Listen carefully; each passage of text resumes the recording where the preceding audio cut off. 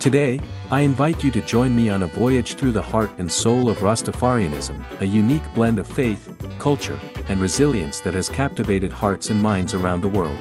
From the bustling streets of Kingston to the serene hills of Ethiopia, Rastafarianism has woven its way into the fabric of society, leaving an indelible mark on the hearts of those who dare to embrace its teachings.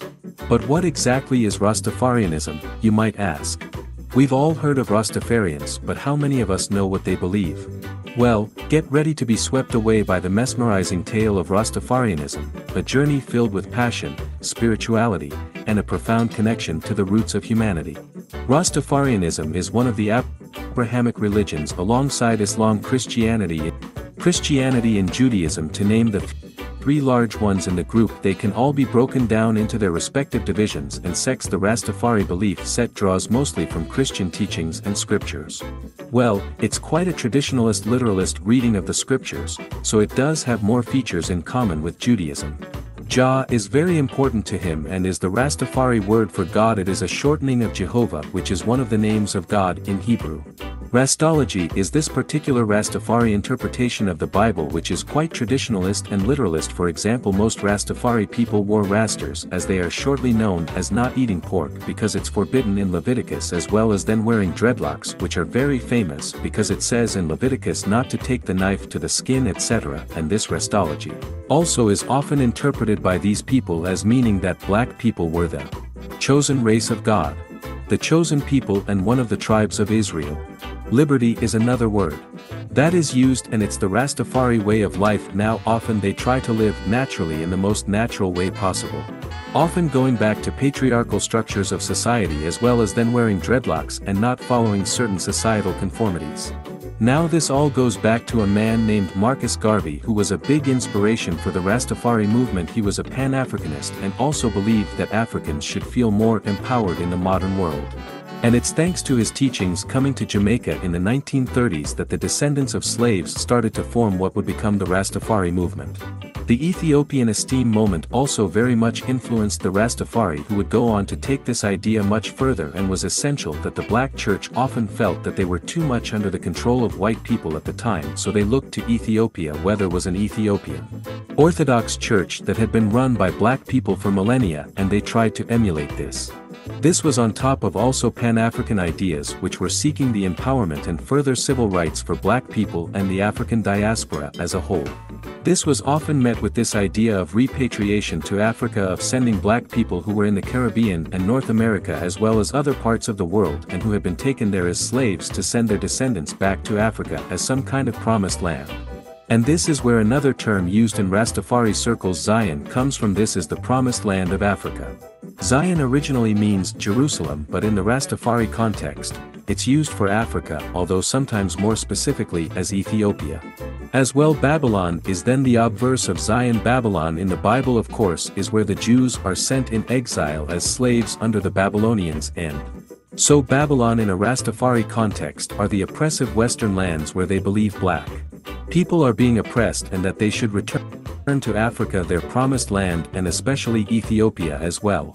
Now there's a reason that Ethiopia has such a prominent position in all of this and for Rastafari, and I will explain why.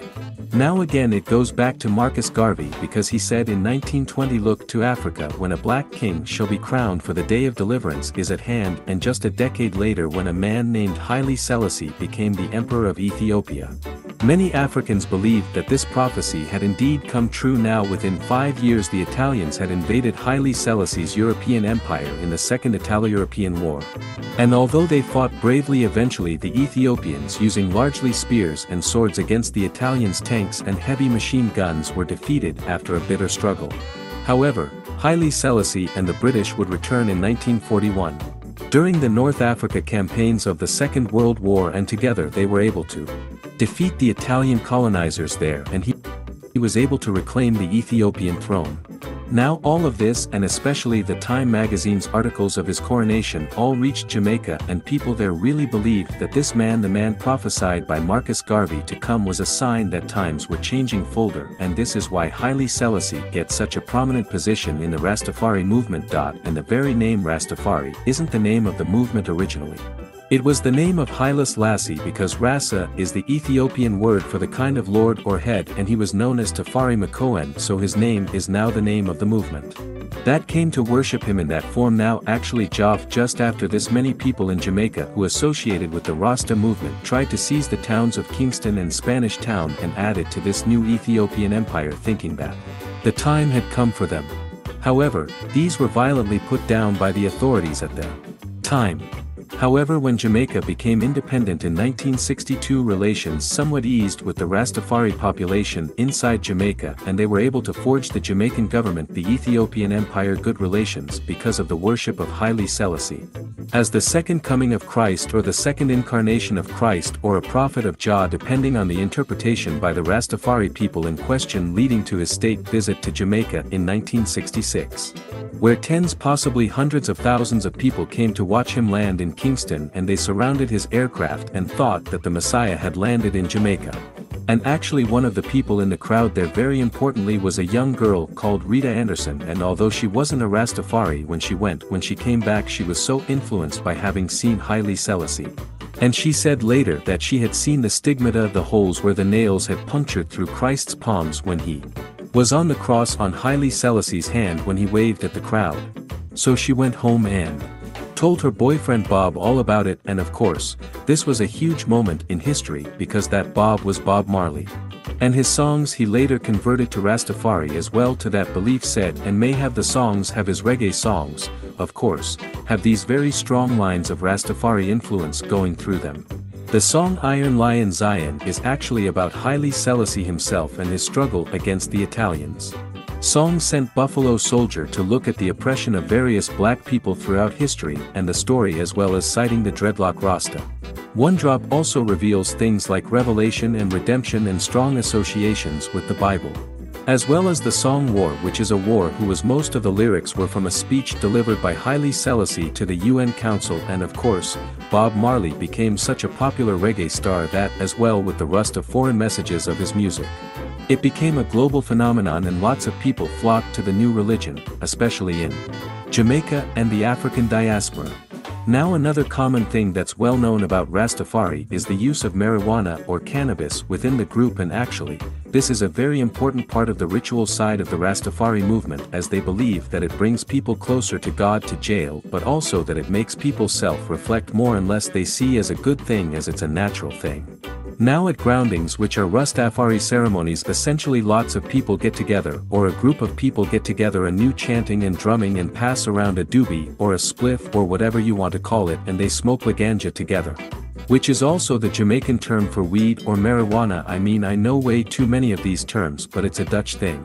So I assure you it's all fine, but actually surprisingly to some, weed isn't legal in Jamaica, and this has put them Morini Rastafari as well as in the diaspora wherever they are in the world in conflict with the law, and often gives them a bad reputation. Because they are the ones who are going and smoking marijuana even when it's illegal, because they claim that it's an important part of their religious practice. Now actually many of the Rastafari did go over to Africa and repatriate with one of their goals, and even in Ethiopia, as Haile Selassie in 1948 gave a town Shashamane to the various African people living out in the diaspora and said that they could come and settle there. Which many Rastafari people did, mostly from Jamaica, but also others from the Caribbean islands and other places in the world, and at one point over 2,000 people were living in Shashamane who would come there as Rastafari. However, in 1972, that was a very bad famine in the north of Ethiopia, coupled with a collapse in the price of oil the following year. This led to a lot of social discontentment. Haile Selassie went on national television and announced price freezes so that people would be more in a stable situation, as well as other measures to control the decline in the country. But the flood of aid workers gave the impression that he was no longer in proper control and could do nothing about the plight of the people. The Soviet-backed coup of communist inclined lower-ranking army officers called the Derg ousted Haile Selassie in a coup in 1974. Starting a period that would see increased famines throughout Ethiopia, as well as the imprisonment and execution of tens of thousands of political opposition, including the grandson of Haile Selassie himself. Haile Selassie was not long for the earth and soon after died in imprisonment in 1975. He was followed shortly after by Bob Marley in 1981. And the twin deaths of these, remembering that Haile Selassie was the man that Rastafari believed was Jesus Christ come again on earth, shook to the core. The belief set of the Rastafari, if he could be killed on earth, then many of them simply refused to believe he was dead.